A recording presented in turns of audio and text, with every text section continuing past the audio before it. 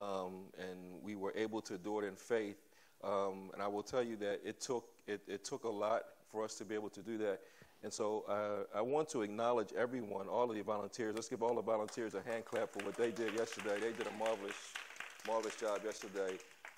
But the job of every organization has a CFO. Every organization has a CFO, and the CFO of every organization has a tireless job at times, because the CFO is actually responsible for ensuring that that company or that organization has finances available when they need to be made available. And so we do want to honor our CFO this morning. Tell our CFO thank you so much for what she does in ensuring that we have what we need, and that at a moment's notice, we don't lack anything in here, right? So we good to go, So matter of fact, y'all drive some really nice cars. I see brand new Camaros out in the parking lot. I see Cadillacs. I see Mercedes. And the brother is driving a hoopty, amen, but I'm okay. I'm fine with my hoopty, with my May Pops on there. May Pops, they may pop any moment, you know what I mean? So they may pop any moment. Listen, let's how many of y'all were excited yesterday by Flex? Flex showed up yesterday. Come on, oh, Flex is in the house today. Where's he at? My man, Flex. What's up, Flex? Listen, Flex put it down yesterday. I'm so excited yesterday. Flex is out of new. Flex got moves too. Check him out. Look. So listen, I'm so excited yesterday. Man, Flex showed up. All the kids were excited. So Flex, the Fearless Flocks, is our new addition to our children's church team. Not only just our children's church, but to our church in general. And I'm so excited. I didn't know Flex had moves like that yesterday. He was getting it, man. I was like, man, yeah, there we go. Go ahead, Flex. Go ahead. Amen. So listen, we are so excited about Flex, man. He just yesterday showed up. He had police escort when he showed up yesterday. Kids was all over Flex. Flex was bumping it. It was good, So we're gonna get Flex some security. We got to get him security. And we got to get him a car. We got to get you your own car, Flex. We're going to get you your own car. And so, yeah, so listen, be excited about him. Flex is going to be here at least once a month helping out with the kids' church. But not only that, but he's going to be coming doing some sermon illustrations for us. We are so excited about Flex. So come on, y'all, give Flex our Fearless Fox, new addition to the church. Give him a hand. Amen. Amen. It's a marvelous thing. We love Flex, man. Flex is amazing. Hey, listen, let's go into the Bible really quick this morning, and let's finish up our topic. We're going to be talking this morning about cooperating with God. We got a few scriptures that we have to move through expeditiously, so we will move through them. I will not elaborate them on as much time as I took last week. Some do bear elaboration, but some do not. I'll move through those. Some I will just kind of give you an inspirational quote, something to encourage you and to strengthen you and to build you up. How many of you are excited about what God is doing in your life right now? Amen. Amen. And so I am too. We were praying this morning. I will tell you that the greatest part of my Sunday anyway is being here at 9 o'clock when we come in to pray. It's just something about this atmosphere that's set at 9 with the prophets and evangelists and everyone here, and we're all praying and just seeking God's face. And this morning we were just kind of in a moment of stillness, to where we're just kind of listening to what God had to say for us, and that was just a marvelous thing. So 9 a.m. in the morning, if you're not doing anything, please come on by and just bring your Bible, bring your notepad, and just kind of sit still and just allow the Holy Spirit to speak to you. That's what prayer is really all about, right? Prayer is really not spending time with yourself. It's not spending time with yourself, listening to yourself talk. But prayer is spending time with God and listening to God talk. And this is what we do. Now, we do pray and we talk to God, and, we ask, we submit our requests according to the Bible. But in any relationship, my wife and I, my wife has been on me, she has been sharing this with me. So in any relationship, there has to be good communication, right? There has to be, the two factors anyway in communication is sender and receiver. And so God sends and we receive, or sometimes we send, God receives. So either way, we have to be in our communication. Sometimes after we finish talking, you have to stop and listen. Oftentimes we're praying and then we get up off our knees and God said, wait a minute, I'm getting ready to give you the answer, but then you walk away. And you miss the answer. God said, I'm getting ready to tell you what to do, but then you get finished and you just boom, hurry up, and then we walk off. Sometimes it's an opportunity for us to just get still before God and just be quiet and allow God to speak to you and just tell you, here is what I want you to do. That's where it comes from, okay? And that's where it comes from.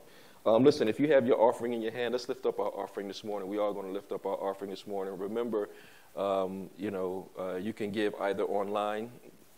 You can go to www.worshipcenter.org, and there is a link there that says online giving, or you can download the app for Givelify, and you can give there. You can go PayPal if you have PayPal, Worship Center, and then you can give there. Or if not, you can also write a check and you can mail it in. You can do snail mail. You can mail the check to P.O. Box 969, New Baltimore, Michigan, 48047, right? 48047. Amen. You can do it that way. Or if not, you can call me and I will meet you at Kroger. If you just feel you need to put your offering in somebody's hand, just call me. I'll meet you at the Kroger. I'll meet you at the Walmart. Glory to God. It don't matter. And if you laying down in your bed at night and at 1 o'clock in the morning, the Lord wake you up and say, I need you to submit an offering, call me. I'll come and meet you. I'll come pick it up from your house if that's the case. Call me. Call me. If you need someone to talk to, amen, I'll be there. Like Jackson 5 say, call me. I'll be there. I'll be there. Amen. Yeah, so, listen. How many of y'all know laughter does the heart good like a medicine? Listen, look, when God wakes me up in the morning, I'm so glad just for the spirit to be able to laugh sometimes. You hear what I'm telling you? Because if I couldn't laugh, I would allow the trials and tribulations of the day to consume me. And sometimes when I look at the things that people do and the things that people say, you just got to laugh. You do. You just have to laugh sometimes. You really do. You just have to laugh. So come on, get your offering in your hand. Come on, get your offering in your hand. Amen. You got your offering in your hand. Good. Get your offering, and let's make our confession of faith. Glory to God. You ready? And say, this is not a debt that I owe, but it's a seed that I sow. I sow it in faith, expecting a harvest. Harvest. Come when? In Jesus' name. Amen. There's a bucket right here. There's offering baskets to your left and right. You can begin to make your way there. Do it in your own style and in your own manner. And I'm okay. Amen. Amen. Listen, a couple of quick notes for you. Again, like I said, I am so excited.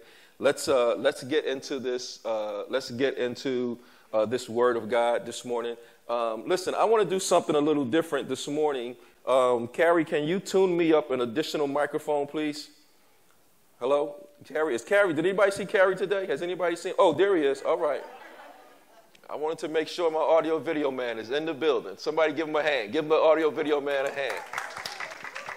And now tell him, hurry up. Say, Pastor needs something. Hurry up. Amen. Amen. Amen. Carrie.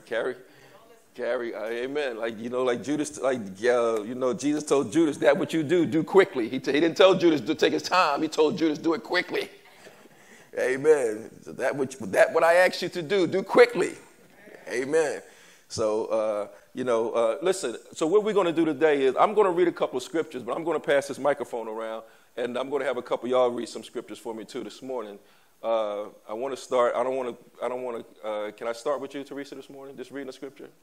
Amen. I can? Absolutely. So let me hand this to you. There you go. Thank you so much. So I'm going to have my wife read a couple of scriptures this morning. I'm going to get everybody involved, all right? Everybody. So light up a couple of mics back there, guys, and we're going to pass them around. So I want everybody to read a couple of scriptures this morning. Little Sunday morning family conversation, right? Let's walk through the park and let's have some good time. All right, but before we do it, let's take up another offering. I feel like taking up another offering. Amen. As a matter of fact, I'm going to lock the door. Ain't nobody leaving this time. Are y'all ready? Amen. Laughter does the heart good like a medicine. Now listen to what I'm getting ready to share with you. You got to write this down. Okay, yeah, I'm ready. Okay, Teresa. Teresa, no. You good, babe. You good. You good. You the CFO. Say what you want to say up in here. Amen. So, Teresa, I need you to grab Genesis 1:1-3. That's where I want you to start. You grab that one. And then I want to share this with you before we get started. Let's pray first, though. Father, in the name of Jesus, God, first of all, I thank you this morning, God, for this great, great congregation, its great, great members and these partners. God, I thank you for their faithful giving. I thank you, God, for their love. But, God, more important, God, I thank you for their humor. I thank you, God, for their ability to laugh. I thank you, God, for their ability to love. And I thank you, God, for their ability to share. Father, I thank you, God, they don't wear their emotions on their sleeves. And, God, I pray this morning for them, God, in the name of Jesus, God, that you would bless them and things that money cannot buy. I pray, God, that there be open windows, open doors, open garageways, open exits, whatever that they are in need of this morning. God, let them find it in you. And Father, I thank you this morning in the name of Jesus. Amen and amen. Amen. Listen, so let's go there. We're at Genesis 1:1-3, and let's begin to look at the person next to you. Just wave your hand and say, good morning, neighbor. It's good to see you. Good to see you. Tell them, say you just came in a little late after offering, but we can do it again if you like. No, don't say that. Don't say that. I might get mad at you. Listen to this. Write this down. I need you to write this down. Write this down. My brother is back from out west. We're glad to see you. Thank you for returning. Glory to God. We appreciate you. How was out west? Was it good? Yeah, it was good. Amen. Glad to see you back. Amen. Amen. Amen. He said he loved to come here. He said because the pastor is fiery over there. I said he is? All right. Amen. All right, listen. All right, so listen to this. There are laws that cover just about everything that we do in life. There are laws that we cover that cover just about everything that we do in life. There are laws. In other words, laws, principles, that just about everything that we do in life. And these laws are designed to ensure things are working effectively and efficiently in your life. Okay? They're working effectively and efficiently in your life. How many of you, when you were growing up and your mother told you, JD's mom is not here, so I can pick on him this morning. How many of you, when you were growing up, your mother told you, do not cross that street if the light is red? Do you know why? Does anybody know why? Okay, some of y'all are looking at me like, no, y'all don't know why. Okay, the reason why is because if you cross the street while the light is red, it's a potential for you to become a hood ornament on somebody else's car, right? You might get hit, okay? So there's the law, right? Don't cross the street when the light is red, right? And what's the other law? Look both ways when you're crossing the street. Don't cross the street when the light is yellow. Why? Because someone is going to run the yellow light and they could hit you. And do you know the percentage in Michigan of cars that run the yellow light? They are typically at least 3 lengths away from the light. And they're still running. How do we know that? I'm in that statistic. I'm typically 500 yards away from the light, and it goes yellow, and I step it on, boom, and it's whoom, and that Jeep Cherokee will take off, man. I'll put it in sport mode then, and it's just bam. It's going, you know? Everybody say, you got to stop running lights. I'm going to stop running lights. Amen. But listen, so let's go to Genesis. Teresa, can you read that for me, please, really quick? Genesis chapter 1, verses 1-3. In the beginning, God created the heaven and the earth. Yep. And the earth was without form, yep, and void, and darkness was upon the face of the deep. Yep. And the Spirit of God moved upon the face of the waters. And God said, let there be light. And there was light. Now watch this. Listen closely. Write this down. Shout about it. Do whatever you got to do. You can text this. You can tweet this. Whatever the case may be. The word of God, when used properly, will turn disorder and chaos in your life to order. Y'all missed that one. The word of God, when used properly, when used properly, will take all the disorder in your life and bring it to order. Are you following me? So what are you waiting for right now in your life? The disorder and the chaos in your life, the ability is in your mouth right now. All you have to do is speak the word and bring that chaos and disorder to order in your life. Did you know that? When God spoke, he took the darkness, he took all that chaos and disorder, and he said, let there be light. And watch this. There has been light since that moment in time. So what is out of order in your life is the question I asked you this morning. What is there that's not right in your life, that's out of order, that you want to be made right, that you want to bring in line with God's word? What is that thing? We all have something. It may not be, yours may not be as bad as mine, or it may not be as significant as mine, but we all have something. We all have something in our life that we are not happy with, that's out of order, that we seem to be either holding on to, or we seem to be slowing us down from doing the thing that we need to do. And what I'm telling you today is it's time for you today to take that thing and bring it in order and watch the manifestation of the blessings of God accelerate in your life. And the reason why I say they're going to accelerate, because we spend so much time, watch this, we spend so much time dealing with the confusion and the chaos. We spend so much time fighting, we spend so much time fussing, we spend so much time being angry, we spend so much time doing all those things. Watch this, I got my hand up. We spend so much time doing those things, watch, that we don't even have the energy sometimes to deal with the order and get those things correct in our lives. But what I'm telling you here today is take the word of God, use it, work with God, use it properly, and take the things that are in disorder and array and chaos, speak the word over them, and watch God bring order in your life. And I guarantee you that area in your life will begin to produce a harvest. If a farmer went out to his field, watch this, I'm bringing to an illustration for you. If a farmer went out to his field and he saw I'm going to use my wife for an example. My wife has a garden in our home. Beautiful garden. I'm so amazed because when people come by our house, now they stop and take pictures. Now I'm trying to figure out, here's what I'm trying to figure out. Now watch. I'm trying to figure out whether they taking pictures of the garden or they just CIA.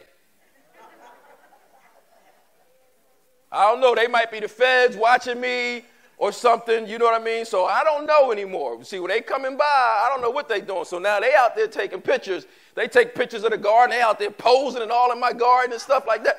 And I'm kind of like, what's going on? Is something really going on here? But my wife tends to this garden. It is the most beautiful thing that you ever want to see. I mean, it's immaculate. It's not a hair out of place. There's not a hair out of place.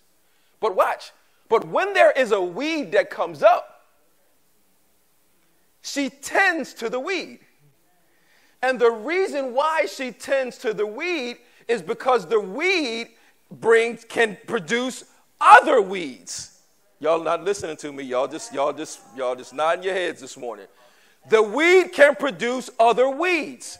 So if she doesn't tend to that weed has the potential to continue to produce other weeds and produce chaos in the garden. Are you following me?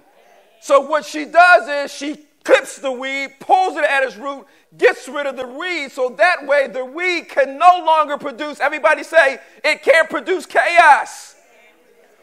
And this is what I'm trying to share with you this morning, that when you use the word of God effectively and use it according to what God has told you, it will take the chaos in your life and the disorder in your life and bring proper order to where you will begin to. A lot of us, listen, everybody stretch your hand towards me and say, Pastor, you need to calm down. You're angry. So you just flat out angry. That's all. You just angry. You're just flat out angry with people. So calm yourself down. Pump your brakes. Now watch this. Listen closely to me. A lot of times we're not seeing the manifestation of the presence of God or the manifestations of God's blessings in our lives is because we're not operating where God has called us to operate. You follow me? It's so, for instance, I could call my son and ask my son, I say, hey, listen, I need you to meet me at such and such a place. And here's the route that I want you to take. I want you to go down 94, take grass shade, go that way and go this way. I'll meet you there at 9 o'clock. Where you at?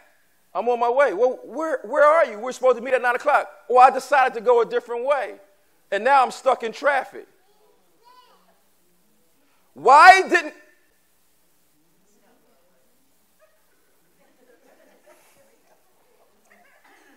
Why did... I'm going to get a benediction in a minute. Listen. Why didn't you go the way I told you to go? Had you went the way I told you to go, you would have arrived on time.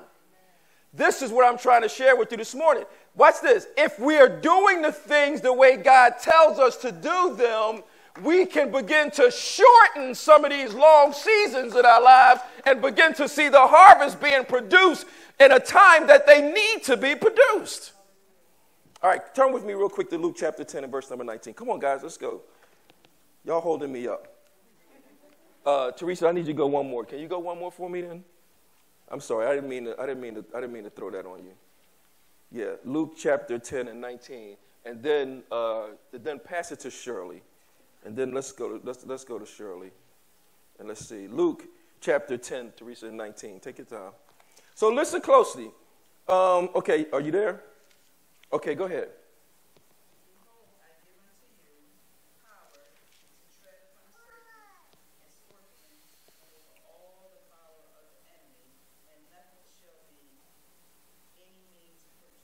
Read the first verse again. Go back again. Read it one more time.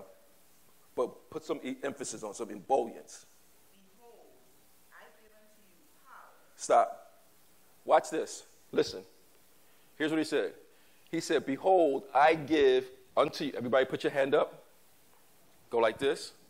Say, he's giving me power. He's giving me power. Say, I have it. I have it. Now watch this. Now keep your hand there. I'm going to hurt your feelings, but you'll be okay. I'll rub you back the wrong way. Watch this.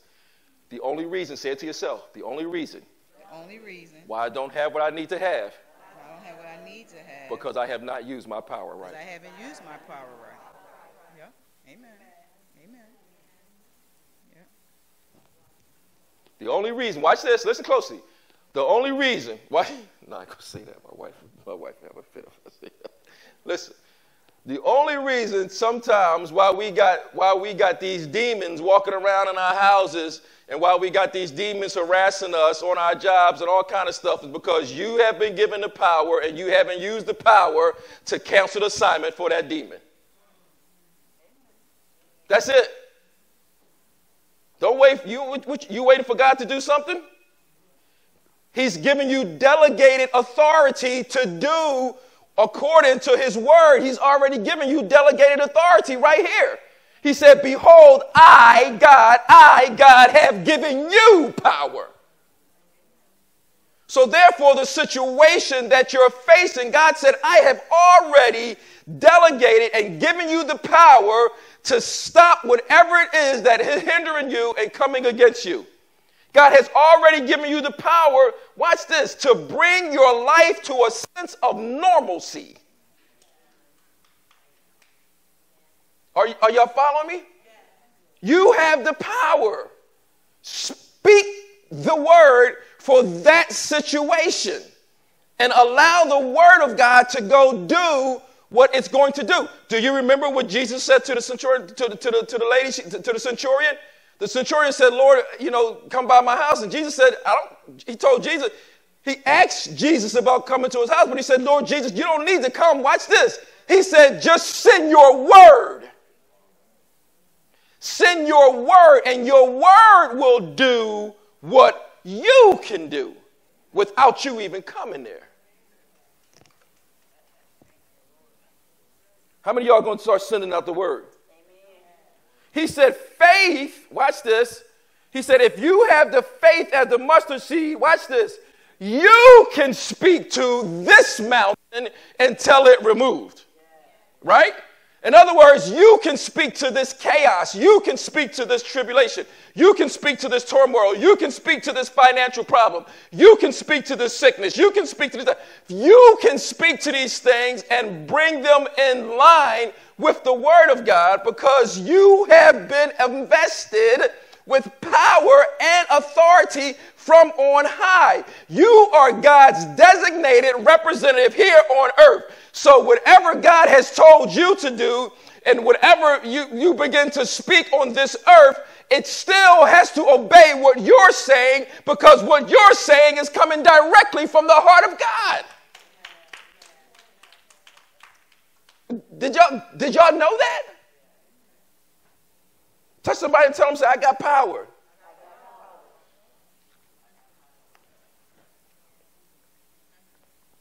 Now watch this. So we have to learn to cooperate with God. We've been talking about cooperating with God.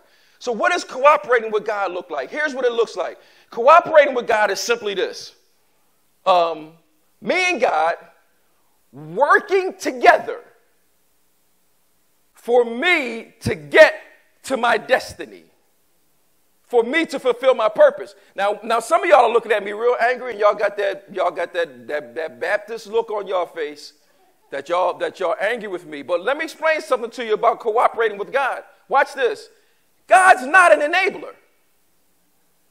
If you think without a shadow of a doubt that he's going to do everything for you, he will then become an enabler. Hello? But he's not going to enable you. Why? He wants to empower you to do some things for yourself. Now, yes, I do agree. There are times when you are going to come up against things. Listen, let me share something with y'all, and please don't get angry with me, but understand what I'm saying. Listen, I know everybody in this room at times have problems. We all got problems. I got problems. If you don't think of it, I got problems too. We all have them. They're going to come up. Right? But listen closely to what I'm getting ready to share with you. Sometimes, watch this, sometimes God will allow you to experience problems that your pastor can't solve. I am nobody's superhero. You hear me? But the reason why he does that, watch this, listen closely.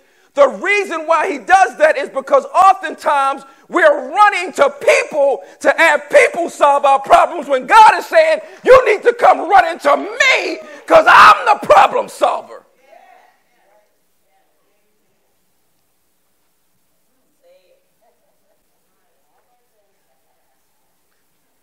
Can he take my car and park it around the back?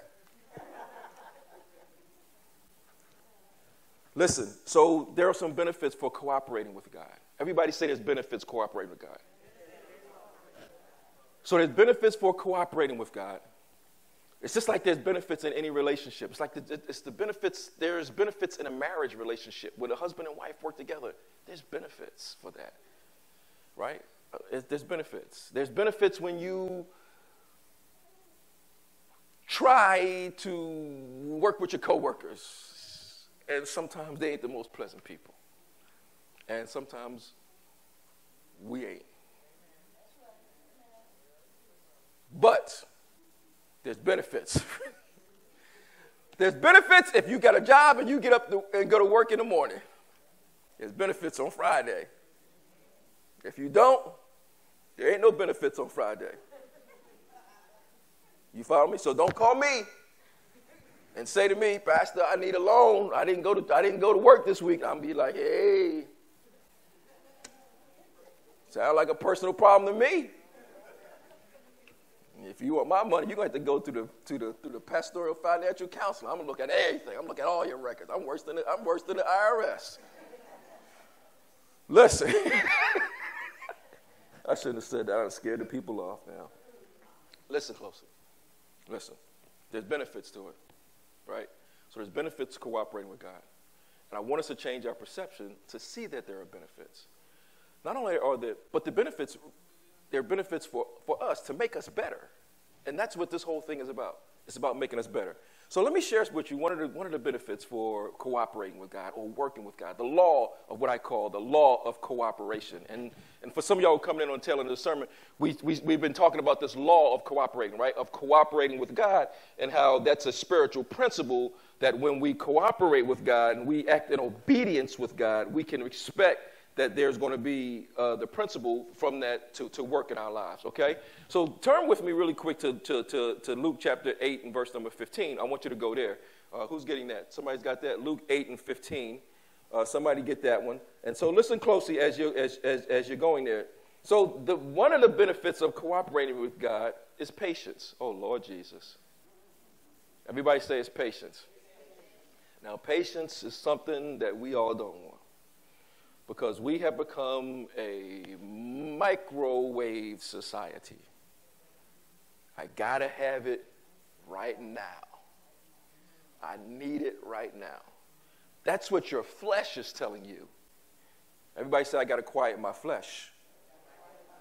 My flesh tells me I need it now. But my spirit is connected to God who knows when I need it and who will deliver it right on time. How many times have we made the mistake of purchasing something or buying something? Listen closely. We've made some of the worst relationship decisions. You hear me? I was patient.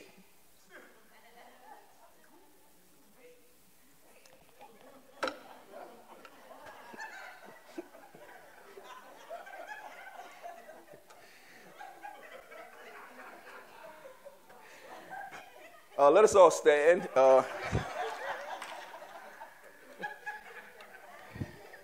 Time for the benediction. Bring out the communion. I was patient. I was like a lion pride. I stalked my prey. I lay low in the weeds and the bushes, waiting, targeting. Through snow, through sleet, through rain, I just waited and waited until my prey came through and I pounced on it. Bah!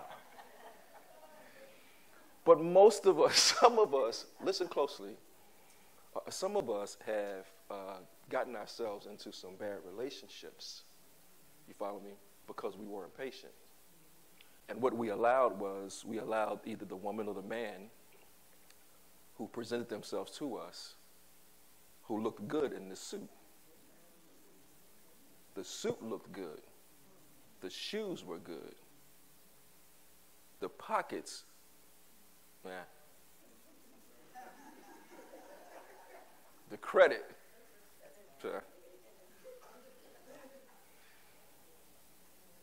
And then when they opened their mouth, they sound like Luther Vandross. And all of a sudden, you just was like, oh. And that wasn't the person, though. And because had you waited, you could have found out some other things that God wanted you to see. But your flesh made a decision for you that your spirit was telling you to not do. And because you wanted to satisfy your flesh, you jumped full in. And immediately after your flesh was satisfied, you said, oh my God, what did I get myself into now? That's how it happens. You see, but the thing that you have to understand is, watch this. God don't operate on your timetable. Sometimes God does things suddenly. Sometimes God does things moderately. Sometimes God does things slowly. But the reality is, all the time God does things, and he always does them the right way. But if you allow them to do them in his timing, you will get what he has promised and not what you want.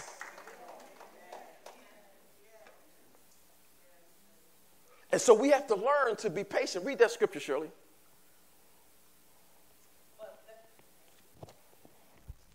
But that on the good ground are they, which in an honest and good heart, having heard the word and keep it, and bring forth fruit with patience.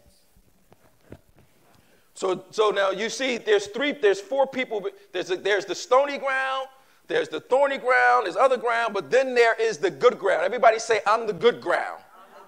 Now watch this. The good ground, watch this. You have been given patience. You have it. You have it. I can remember one time my wife and I was in a church one time. My wife picked this up. She picks stuff up faster sometimes than I do. Sometimes she picks stuff up and I'll be like, what the heck? I didn't get that. It take me a while sometimes to get it. I'm a little slower. I admit. Openly on TV. In public. Don't judge me though. But there was a guy, and this guy was talking about this preaching about praying for patience. My wife's like, God was like, don't pray for patience. And I'm kind of like, that seems to be contradictory to Scripture to me, because the Bible says to be anxious for nothing, but in all things through prayer and supplication. So at some point, then it also seems to be that to not pray for it would be contradictory, because Galatians, one of the fruits of the Spirit is long-suffering and patience. Be like him. Because the Bible says that he is what? Long-suffering. He's long-suffering. So in other words, when we're not patient with people, we're not exercising a godly quality. Because the reality is, listen closely to what I'm getting ready to share with you. The reality is, listen closely, holy people. The reality is, watch this. God is patient with you. Because you ain't always the best to deal with.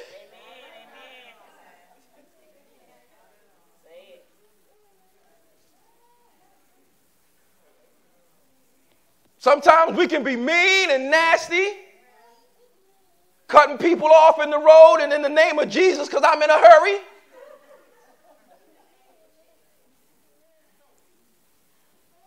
Throwing up certain fingers. I don't know which ones y'all throwing up, and just saying I accidentally used the one in the middle by mistake. In Jesus' name. Listen. We do everything in the name of Jesus. Even when it's wrong, we say, I'm just in Jesus' name. And we got to stop that. Laughter does the heart good like a medicine. Sometimes, listen closely, sometimes God's not going to change the situation. But watch this. But he will change you through the situation.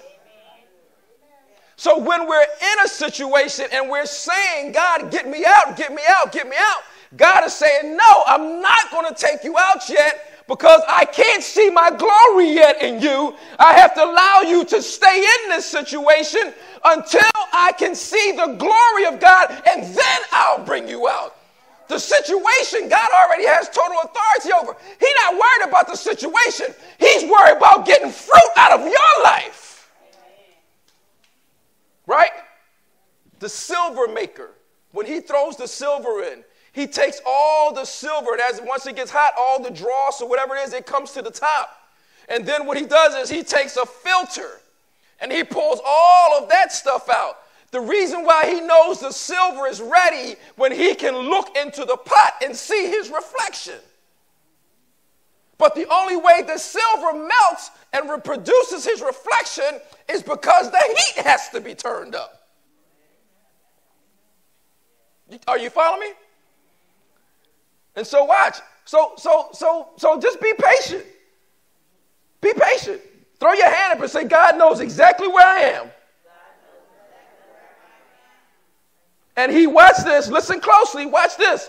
He will not allow your enemies to triumph over you when you are not doing well.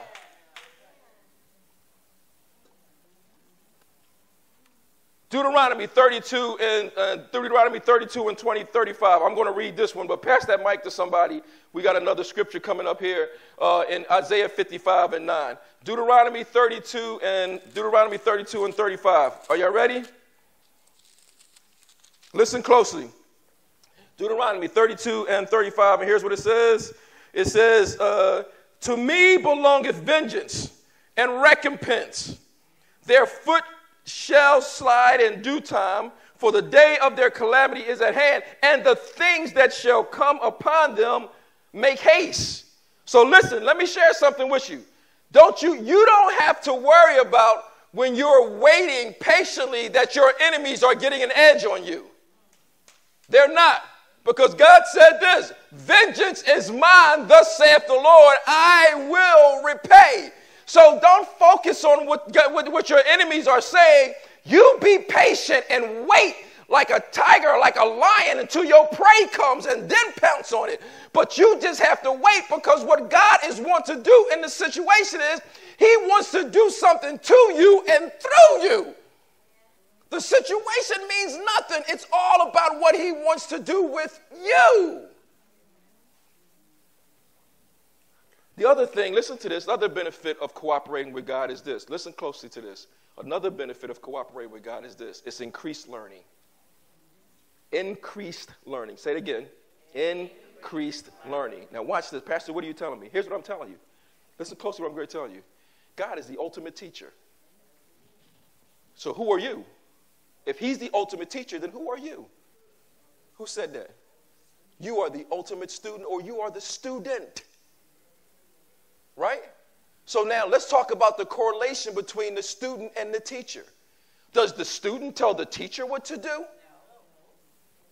So how does that relationship work? The teacher does what? Teach. And what does the student do? The student takes the information that the teacher has given him, and the student applies it to his life, so that way the student grows what? Intellectually and physically from learning from what the teacher has taught them. Are you following me? So God is the teacher, you are the student. And Scripture clearly lays out the teacher-student relationship. Look at Isaiah 55:9. Who's there? Who got it? Did we get the mic to somebody? Okay, go ahead.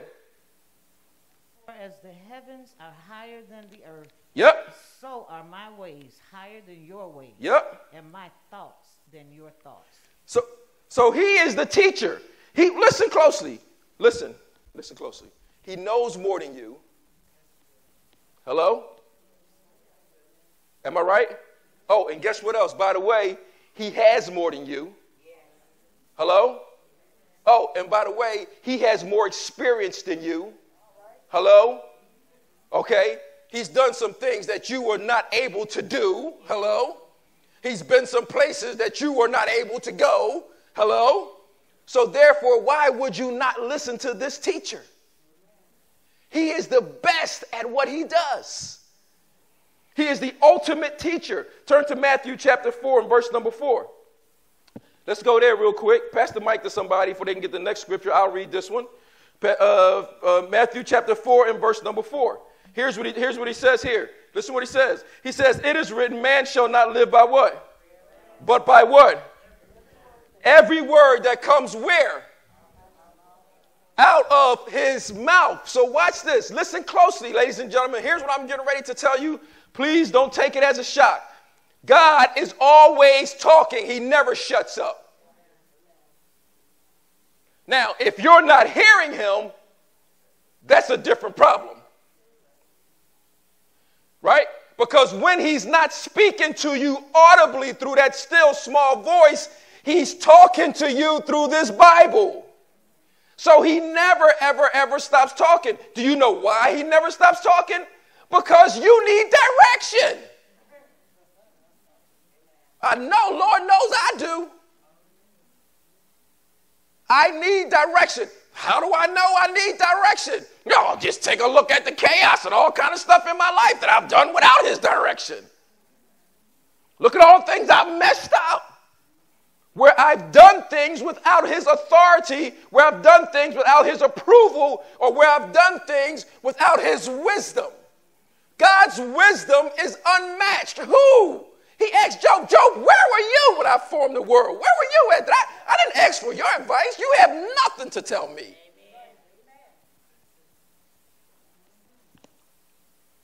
Listen, teachers and students must work together for knowledge and for wisdom and for information to flow. You follow me? Listen closely to this. The teacher, watch, the teacher is so good. God is so good in his teaching that when he is teaching, he intellectually takes us to another level because of how smart he is and what he pours into us just through his teaching. He changes the environment to where we are just through teaching us. Think about this. Some of the stuff that you know now that God has shared with you, has it made you better? Yes or no? Some of the stuff that you know now that God has showed you and taught you, has it advanced you in your career? Yes or no? Some of the stuff that God has taught you, has it made you stronger? Yes or no? Has it made you smarter? Yes or no? Has it given you more faith? Yes or no? Has it moved you beyond situations and circumstance? Yes or no? Has it caused you to walk in victory? Come on, somebody. Has it caused you to walk in victory? Yes or no? Has it brought healing to your life? Yes or no? Has it brought joy to your life? Yes or no? Has it brought peace to your life? Yes or no? Has it brought prosperity? Yes or no? Yes. Thank you, Lord.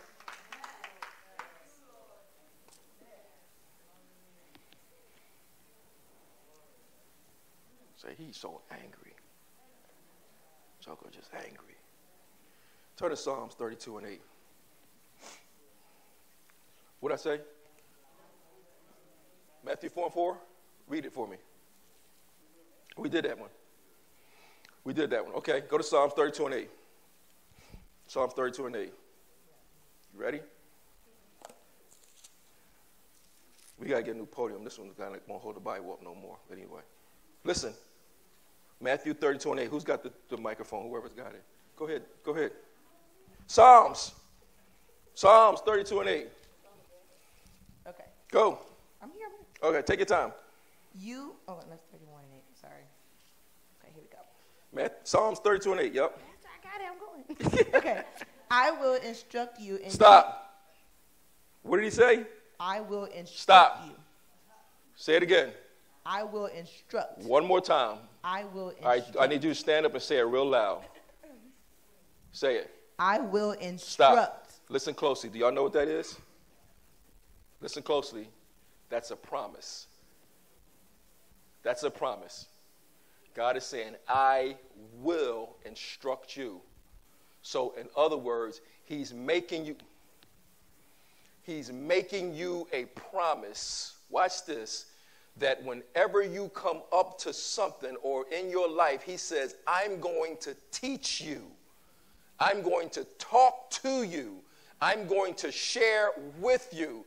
And the reason why I'm going to do that is, watch this, because he wants his promises to be fulfilled in your life. And the way that he fulfills those promises in your life is by you listening to his instruction and doing what he says.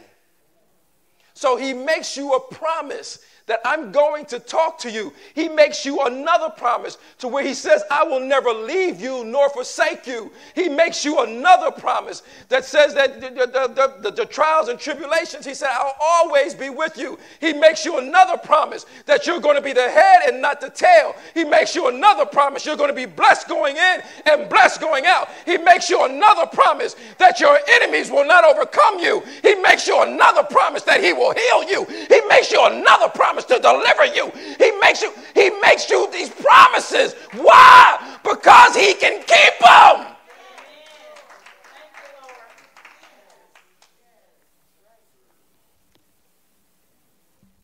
Come on, let's go.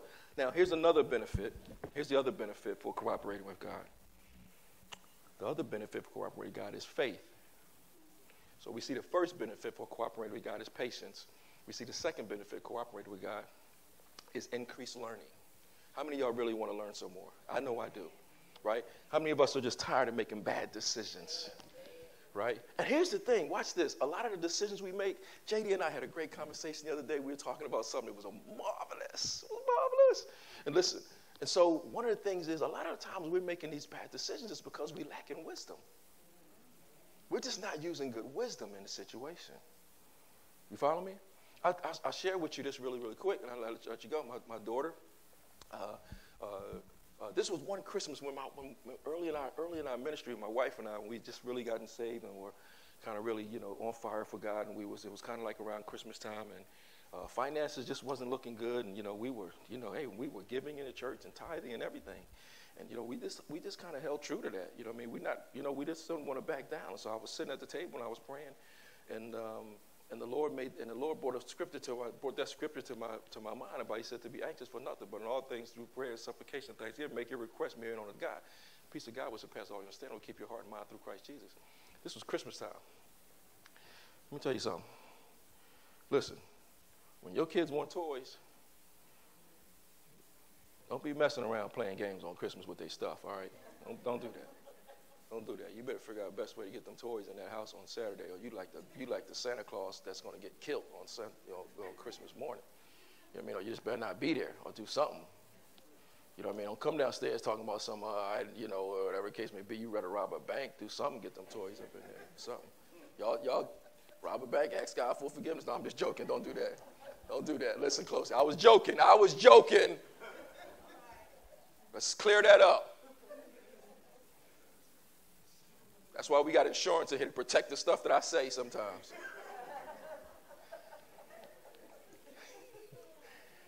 Listen. Listen closely to what I'm getting ready to say, though. Listen, my wife and I, we prayed that scripture, man. We put that thing to the test. And, man, we waited, and I call when we got in that danger close zone. I'm like, oh, God. I'm like, Teresa, what do we do? We looking at each other. She's sweating on her brow. I'm sweating. We waiting for God to answer. We like, God, Christmas is coming, God. God, do I need to remind you that Christmas is coming? And we got to get these kids some stuff. And so just as we were sitting there, all of a sudden the Lord says to us, go now. I'm like, go now? Go where? We ain't got no money. What's the matter with you? He's like, go now. So we get up, we go shopping. Boom. We had so much stuff in that house that Christmas that I'm exaggerating. We had to open the door and have stuff outside. You know what I mean? And it was just so much stuff. Oh, and get this. Watch this. It was way less than what we had planned on spending. Just because we waited for God. And God said, God said, I'm going to show you. Watch this. God said, I'm going to show you supernaturally what I can do for your finances if you submit it to me. And when we did that, God opened up a window of heaven. He poured that thing out. Matter of fact, let me tell y'all something. I'm still wet from that day. Glory to God in the name of Jesus. And watch this. That principle from that day has stuck with us now in the name of Jesus. And now we're trying to find somebody to bless. The principle works if you work it. If you trust him, it'll work. And from that day, it's just been promotion after promotion. It's been door opening after door opening. It's been increase after increase. God is just doing amazing things. And reason why is because it was a sacrificial leap of faith for us at that time to where, watch this, we did not no longer look at the situation, but when he said move, we moved and walked right into that season. And a lot of you, listen closely, a lot of you, God has already told you to move, but you're still standing there. The season is waiting for you. All you got to do is move out and watch the windows of heaven open. I'm sorry, I didn't mean to go down that trail. Listen closely. Faith, somebody get Romans 10:17. Who's get the mic to anybody? I don't care. Get Romans 10:17. I got a few minutes. I'm going to try to bring this in. Listen closely. By doing what the scriptures tell me, right? Faith. By doing what the scriptures tell me, all right? Faith, right? Faith. Romans 10:17. Who's getting it? Give it to anybody. Hit somebody in the head with the mic if they don't want to grab it. The flesh has, listen closely while we're finding Romans 10:17. Who's got it, Romans 10:17? I do. Go ahead. Consequently, faith comes from hearing the message, and the message is heard through the word about Christ. Here we go. So faith comes by hearing, and the hearing by what? The word of God. Now listen closely. Let me share something with you. I want you to grasp this. For God to increase my faith. Listen closely. For God to increase my faith. Watch this. Listen what I'm getting ready to share with you. He must he must be faithful to his word. Do you get that? In order for God to increase my faith, he has to be faithful to his word.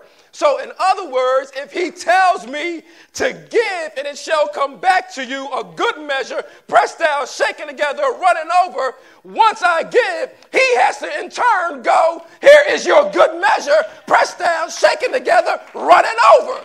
If he doesn't do it, he's a liar. But the Bible says faithful is he who has called, and faithful is he who will do it. So what he does is, watch this, it's so unique, man. It's crazy good. Because what God does is he sends his word into my life to challenge me. But the same challenge is not designed to kill me, but it's designed to bring me into my harvest and a place of destiny and purpose. Gosh, it's amazing. Touch somebody and say, I'm going to start doing what he told me to do. Oh, and guess what? Think about this. Let me let you in on a little secret. Now, do me a favor. Don't tell anybody else. This is just for this crowd today. Listen. Here's the thing that you got to get into your mind. Listen closely. You got to get it out of your mind because a lot of us have this in our mind. Here's what we have in our mind. Listen closely what I'm going to share with you. What we have in our mind is this, that if I, watch this, and I know I'm right, and a lot of y'all ain't going to admit to it. Don't have me speak prophetically and read your email and start prophet-a-lying in here. I'll start prophet-a-lying. Listen closely. Watch this. Listen closely. A lot of us have this mindset, and it's easy for us to get rid of.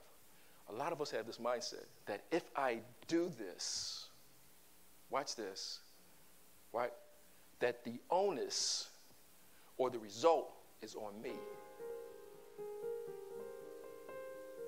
We have that mindset. So therefore, what I'm going to do is I'm not going to do it because I don't want to look bad. Hello? Am I right? Am I right about it? Because I don't want to look bad. But watch this. God will never make you ashamed because whatever God tells you to do, he takes ownership for, because what he wants you to do is step out on faith and do it so that all your friends, your family, your relatives, and your neighbors can see the supernatural power and hand of God operating on your life. Don't you know people are talking about you because what God has done for you? Don't you know people are... God says, when I tell you to do something, it's because I'm getting ready to reveal my power. And I'm getting ready to show you who I am and what I can do. That's what he wants to do. Don't try to take it. Don't try to take responsibility for it. God says, I have responsibility for it. I'm going to do it. If you follow the instructions of your teacher, watch this, it'll expand your intellect. My last point is this. Give me 3 minutes. I can do this one real quick. My last point is this. The first thing we saw, not necessarily in order, is patience as a benefit of cooperating with God. The second thing we saw was increased learning. I'm going to learn more when I cooperate with God. You follow me? Here's the reason why. Because as much as I like Janice, as much as I think Janice is a good person, watch this, and I'm not saying this to be negative, as much as I think all of y'all are good people, watch this, your intellect is limited. Am I right, JD? Your intellect is limited. Your capacity, it's limited. But God's intellect is what? It's unlimited. Even your resources are limited. But God's resources are what? Unlimited. You follow what I'm saying? And so he has unlimited resources. He has unlimited intellect. That's why the Bible says that he's omnipotent, omniscient, and omnipresent. The Bible doesn't say you are omniscient, and omnipresent. It says that God is omniscient, and omnipresent. So therefore, it's his intellect and all that stuff is unchallenged. It's unlimited. So therefore, it would behoove me to listen to him. Now, it doesn't. Now, I'm not discounting the fact that there is wisdom in the multitude of counsel. I'm not discounting that fact. There is wisdom in the multitude of counsel. But even after I figure out from the multitude of counsel, I still have to listen to what God is going to say. Because watch this, listen closely. Sometimes the people that's in your counsel got a different motive than what you got. Everybody at the table ain't for you sometimes.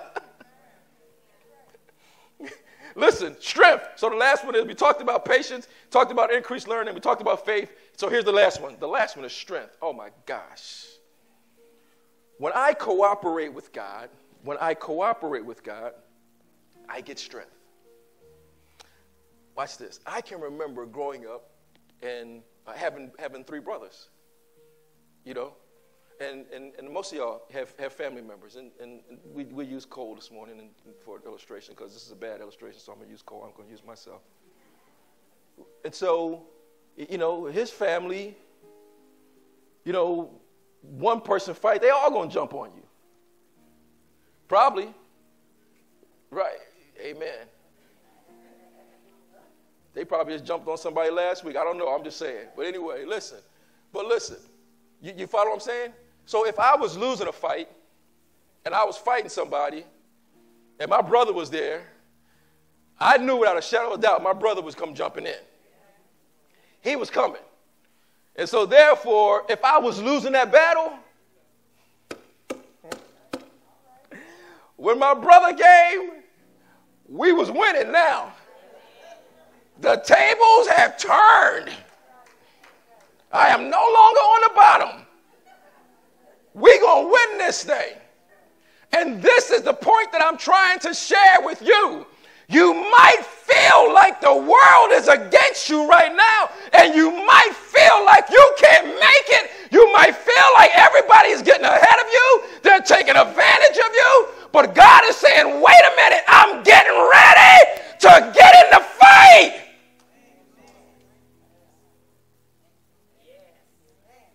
He said, I'm getting ready to get into this fight. And where you once was losing, God said, I'm getting ready to turn the table, and we're getting ready to win this thing.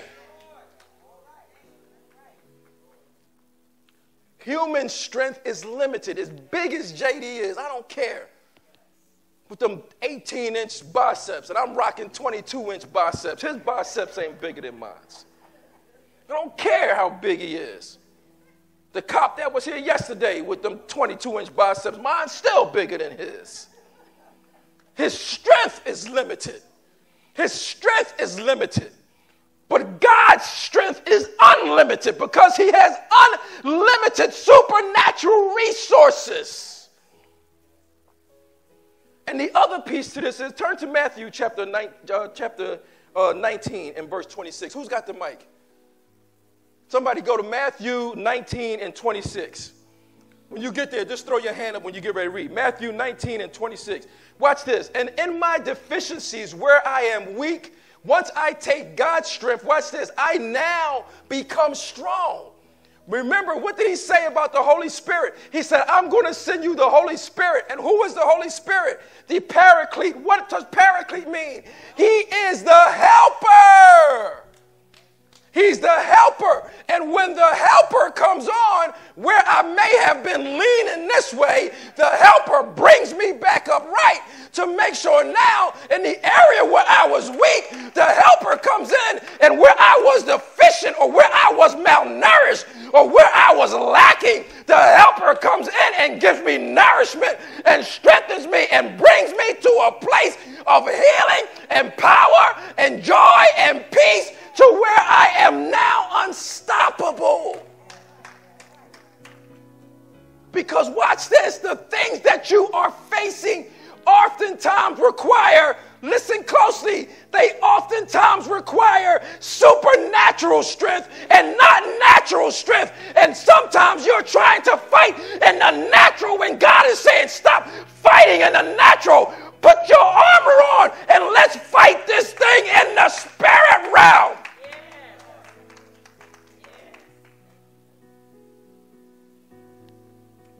19:26.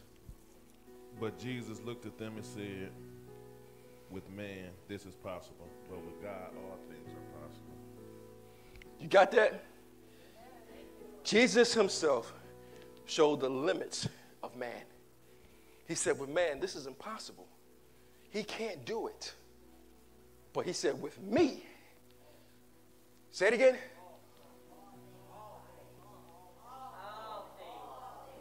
Here, let me do it like Hulk Hogan used to do it.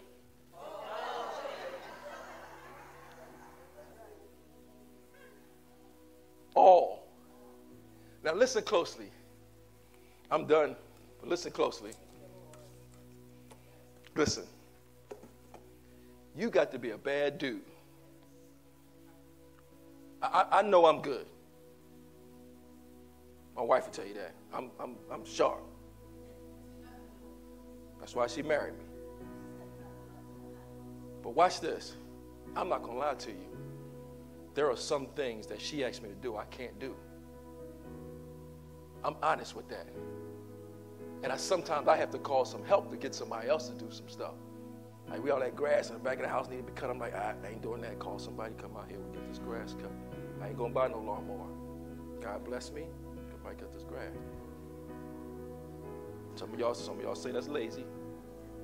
I'll allow y'all to repent now.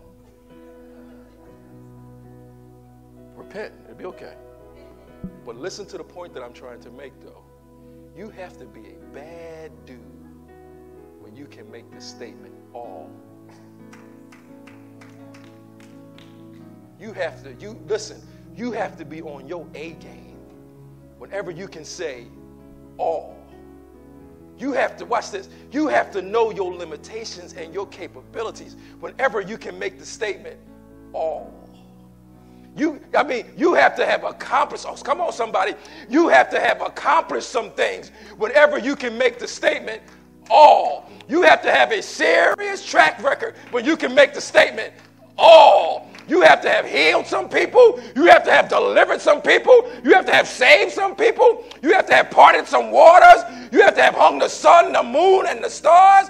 You have to have walked on water. You have to have done some serious stuff when you can make the statement all. And what God is saying is this. With man, he's limited. But God is saying, I can do all things. Whatever you can think of, whatever situation you find yourself in, no matter whether it's day, whether it's night, whether it's Sunday, whether it's Monday, whether you're on a plane, whether you're in a boat, whether you're on Greyhound, whether you're on a train, it doesn't matter. He said, I can do all things. Thank you, Lord. What does that mean? Watch this. You know what that means? That means that in my mind as a man, I look at things sometimes and say, that's minimal. I don't want to deal with that. But God looks at the minimal and says, no. I can even handle that. There is no limit to what he can do. There is no limit to his strength. There is no limit to his possibilities. There is no limit to his anointing. There's no limit to his grace. There's no limit to his love. There's no limit to his availability. There's no limit to his presence. There's no limit to his word. There's no limit to his vision. There's no limit to his purpose. There's no limit to his plan. There's no limit to his forgiveness. There's no limit to his grace. There's no limit to his love. There's no limit to his ability. There is no limit to him. And since there is no limit, I can make the statement that I can do all things through Christ who strengthens me.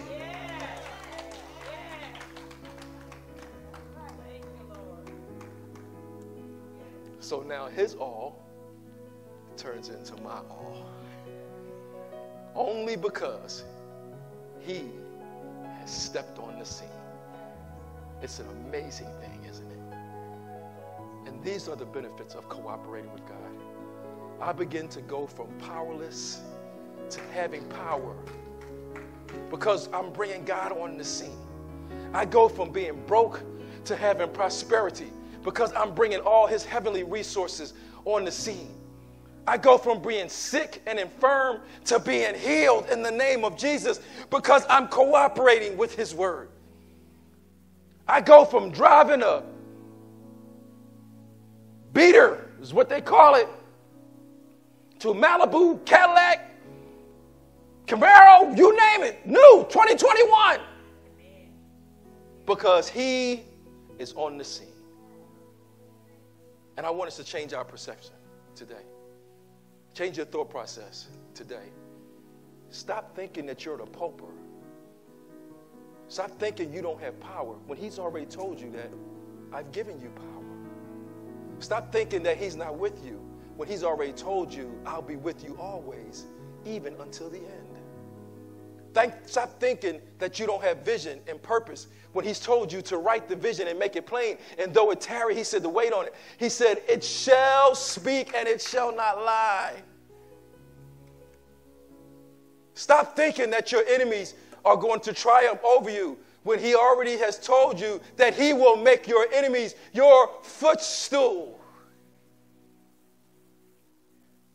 And stop trusting in man.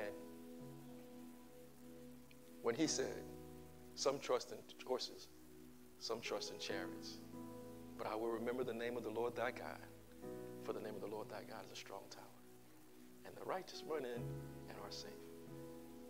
What did you mean remember his name? When I remember his name, I remember all that he has done. And if he did it for you, and God is no respecter of person, oh, you should lose your mind right here. If he did it for you, and God is no respecter of person, he might not do it for me tonight. He might not do it tomorrow. But as long as my name is Terrence, and he did it for Keisha, and he did it for Teresa, he did it for Jimmy, all I got to do is sit here and wait and watch this. And I'm not going to be jealous that he did it for you. I'm going to shout for you. I'm going to clap for you. I'm going to applaud you. I'm going to pat you on your back. I'm going to bless you. I'm not going to talk bad about you. I'm going to cheer you on. Glory to God. Because when my season comes and God blesses me, I'm looking for you to pat me on my back. I'm looking for you to encourage me and strengthen me and congratulate me, because I'm going to hold on to the promises of God.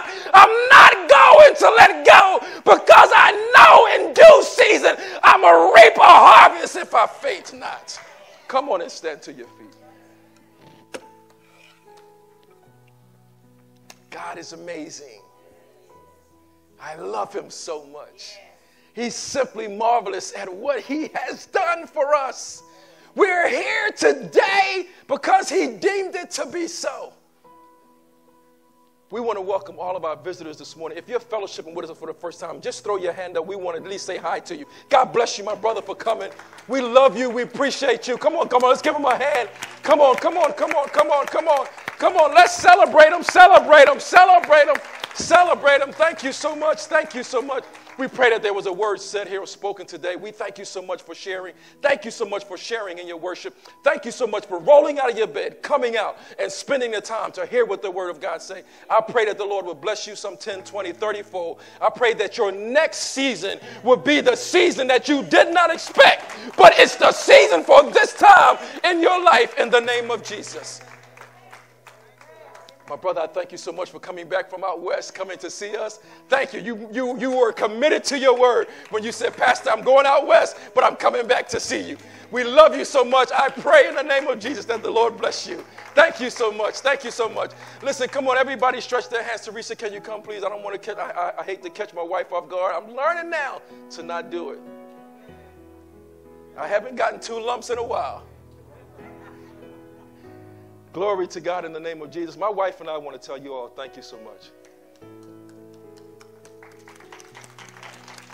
We pray that the Lord continue to bless you. You have our phone numbers. You can call us at any time. Here's where we're moving to now as a church. We're moving to now from no longer suffering lack and poverty, and listen closely, and being stupid to what the Word of God is saying. It's not happening for us.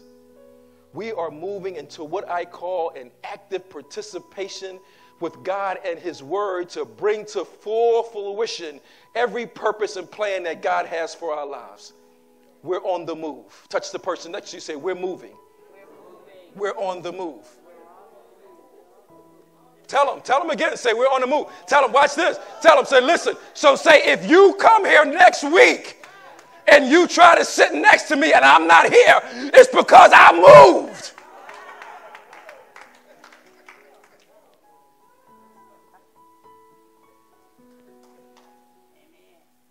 We on national TV making a fool of ourselves. My wife said, that's all you. That's all you. It ain't me. Father, I pray this morning, God, that you bless this people. God, they've in essence have given all that they have to give. They've served faithfully. They've served diligently, God. They've stayed up late at night. They've prayed. God, they've done everything that I believe that you've asked them to do. God, we're praying that this is their season. God, let it come suddenly in the name of Jesus. And God, when you do it, don't do it behind a closed door. No, God. Bless them out in the marketplace. Bless them in their job. God, bless them so that everybody sees it, and let it be a testimony to your grace and your mercy and your hand upon their lives in the name of Jesus. And God, I pray, God, that when you bless them, they do not be ashamed, God, in the name of Jesus, for the blessings of God upon their lives. Now to him who is able to keep you from falling, present you faultless before the throne, to the only wise God, be power, majesty, and dominion, henceforth from now and forevermore. All of God's people said amen.